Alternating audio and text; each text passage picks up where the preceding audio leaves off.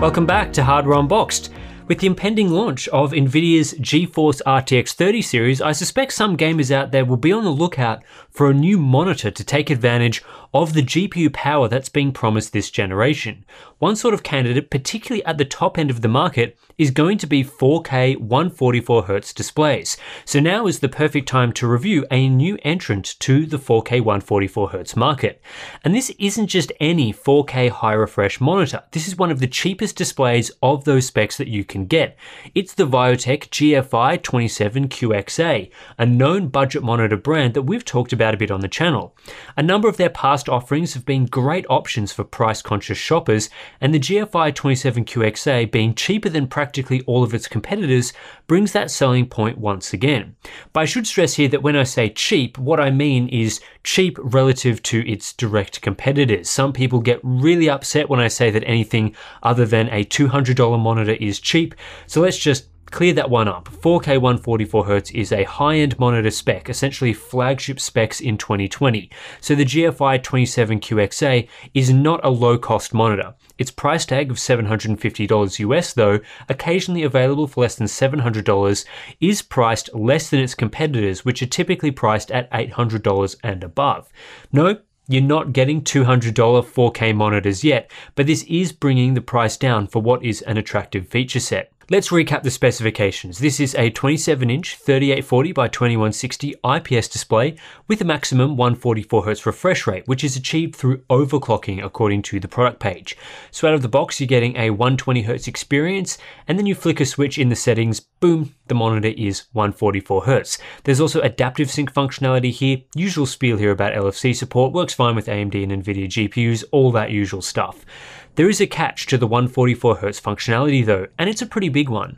While the monitor does support up to 120Hz refresh rates fine over a single DisplayPort cable, there is no such support for 144Hz. The only way you can get that refresh rate in combination with a 4K resolution is through running dual DisplayPort cables. You retain adaptive sync functionality in this mode, but dual cables is clunky and you need to make sure you have two good quality cables for it to work properly. And so we've essentially already found a downside to this monitor, and we're not that far into this review. In my opinion, running dual cables for 4K 144Hz is old technology. Display stream compression has been around for a while now and is found in monitors like the Nixius NX EDG274K that we reviewed a few weeks back. DSC allows for 4K 144Hz over a single cable, no problems at all. It really should be the minimum standard for high refresh 4K monitors in 2020. Viotek kind of dropped the ball on this one, and having to run 144Hz over two cables is disappointing.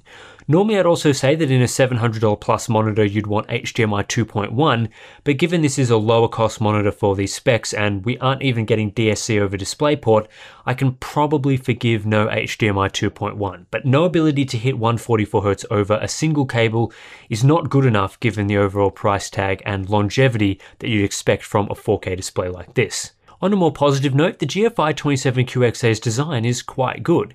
It doesn't have a top-of-the-line premium build, but the mostly plastic construction here looks nice, complemented by metal legs. It's a big step up over the Nixius NX EDG274K, which has a design I'd struggle to praise on a $200 display. What Viotek is doing here is neat without offering anything fancy. On the back, there's a few LEDs, there's some red highlights on the stand, and overall the build quality is good. We're getting a decent range of adjustability, including height, tilt, swivel, and pivot, exactly what I'd expect from this tier of display. Unfortunately though, there's no directional toggle for controlling the OSD. Face buttons are a bit awkward here.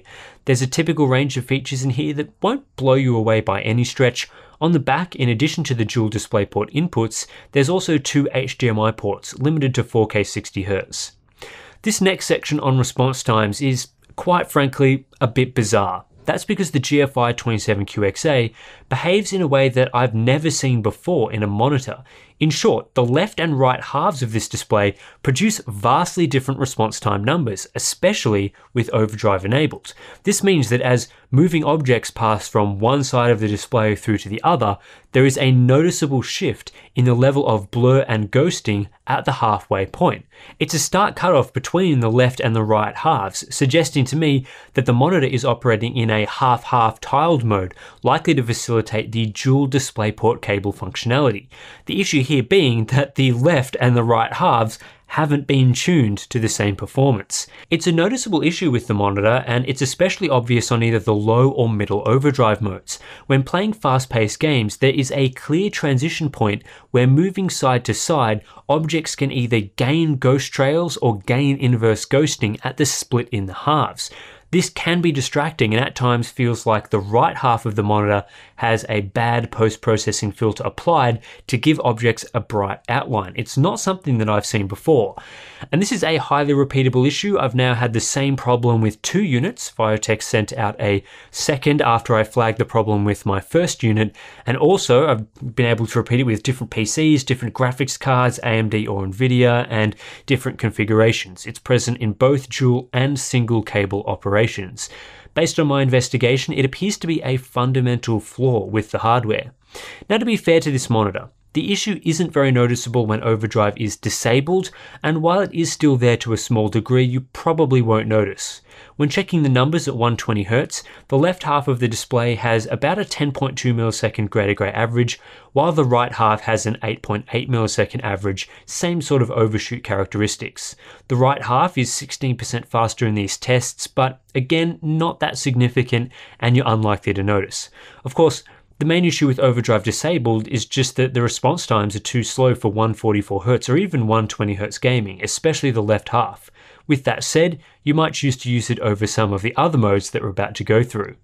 Here's what happens with low overdrive. The left half has an 8.27 millisecond gray to gray average with no overshoot, while the right half has a 3.2 millisecond average with significant overshoot.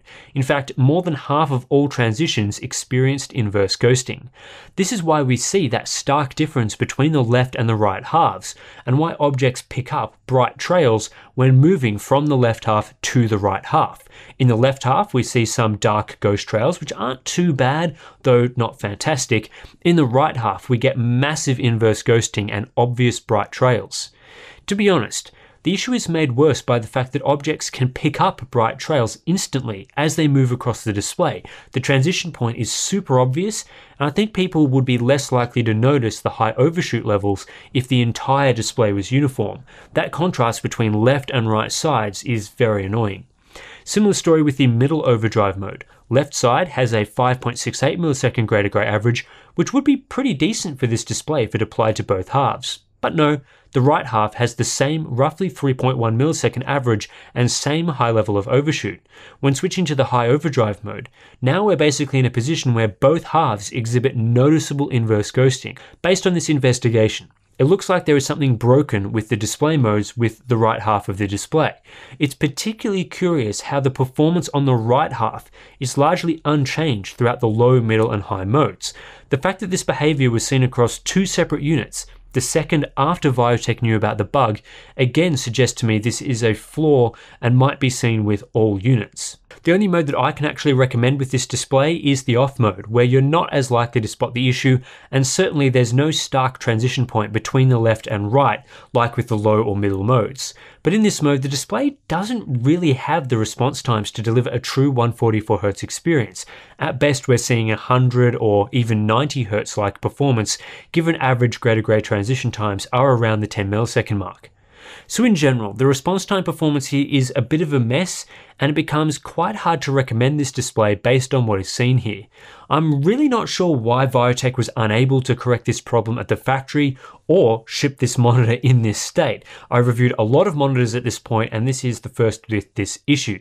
Maybe they didn't expect anyone to notice. Really strange, and points to bad quality control for this particular model. Compared to other displays, the Viotek GFI27QXA is clearly providing an inferior response time experience. With the only usable mode delivering 10 millisecond averages, this display falls well behind other monitors on the market in this price category. The Nixius NX EDG274K stands out as being an option that offers 6 millisecond response times and far better refresh rate compliance. In our compliance chart, the GFI27QXA really can't deliver a true 144Hz experience, whereas the Nixius monitor can. Input latency as a result of this is below average and certainly nothing to write home about. While the slow response times contribute a big chunk to latency, a processing delay of nearly 3 milliseconds is also a little below other monitors you can get right now. Moving on to color performance, let's breeze through this section. By default, the GFI27QXA delivers an average color experience. It's not the most accurate monitor going around, with my unit having a slight red tint out of the box, which delivered around a 3.0 Delta E2000 average. There is also oversaturation when viewing sRGB content, as this display is a wide gamut panel with 93% P3 coverage. That's decent for an IPS display and is the ballpark of being suitable for wide gamut creative work, but of course limits performance in the sRGB mode. Like a lot of monitors we test, performance can be improved somewhat through OSD tweaks, however the unclamped gamut remains an issue for sRGB content, so the only way to get the best performance out of this display is through a full calibration. Results as expected are quite good, and if you have the tools available to you, this panel is inherently capable of excellent colours. 360 nits of peak brightness is decent as well. That's a typical number from a non-HDR monitor and should be suitable for most use cases. Contrast ratio is a little above average from an IPS monitor and nearly 1300:1, which provides somewhat deeper blacks than other options. With that said, you're not getting very deep blacks compared to VA displays, which are better options for gaming in dark environments. Viewing angles are excellent, no complaints there, while uniformity is okay. Not the best I've seen from a premium IPS display, but serviceable and unlikely to cause many issues with buyers. I didn't see much IPS glow with my units, but this does vary from panel to panel, so your mileage may vary on that one. Overall, the Viotek GFI27QXA is a very disappointing monitor. I was really looking forward to checking out this one and seeing just how good 4K 144Hz can be for $750 or so. On paper, given the price difference to other monitors of the same specs, this could have been a great buy for those people thinking of doing a major PC upgrade this year. We have Nvidia's RTX 30 series and new AMD GPUs on the horizon, perfect time for a PC overhaul, and 4K 144Hz will quickly become possible with the power on offer this generation. Having monitors with these specs available at lower prices was perfect timing. But the reality is the GFI27QXA is a technically flawed product that I cannot recommend. The differences in performance between the left and right halves of the display is an issue that I've never seen before, and one that does noticeably impact gaming. The modes where the issue isn't as noticeable don't deliver fast enough response times for a true 144Hz experience. That's a fail in my books, and one that price reductions really can't overcome. In my opinion, Viotek never should have launched the monitor in this state. If the left-right performance issues weren't fixable, the product should have been cancelled. That issue is compounded by a lack of single cable 4K 144Hz support. In 2020, with features like display stream compression now available, it's not good enough to require dual DisplayPort cables to get the maximum refresh rate. That's old school technology, and on a $750 product that I'd want to last for years, I'd expect the latest technologies to satisfy my requirements now and in the future. And that's a shame because there's not a whole lot wrong with the panel itself. 5 millisecond response times with decent overshoot handling appears to be possible here, which would have led to a strong 144Hz experience if it weren't for the two halves issue. There's also 93% DCI P3 coverage, which is not bad at all, and respectable brightness, contrast, and viewing angles. If it weren't for that flaw, there's genuinely a lot to like here. Ultimately, it's not worth wasting $750 on a high-end monitor with serious flaws, even if it's cheaper than the competition. For just $100 more, you can grab the Nixius equivalent, which, design aside, is far better, well worth spending the extra cash on that one.